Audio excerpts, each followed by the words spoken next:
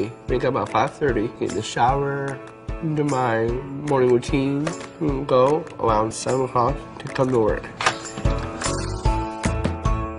I am so excited to go to work, so I do a dance-off in the parking lot.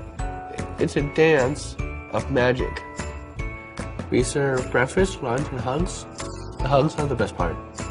I am Tim Harris, and this is my place. Oh yeah.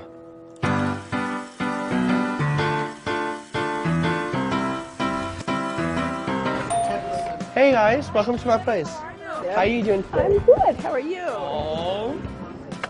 Those are the best part, buddy. I love you. Have you been here before? No, I've never been here before. Well, I'm Tim. I'm the owner. Tim's place is the special place to be at because it's run and operated by me. You guys are doing a great job back here. I love you guys. You guys are the best cooks ever. Since I was a kid, I wanted to own a restaurant, and I asked my dad to help me out. I'm very glad I did.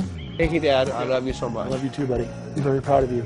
When he was about 14 years old, he told us that someday he was going to own a restaurant. After we all gulped and gasped, we began to take him seriously, and the result is history in the making. They supported me so I can live up my dreams. I'm amazingly proud of my brother. Just what he's accomplished in his lifetime. I mean, people can only dream, you know? I love you, Mom. I love you too, honey.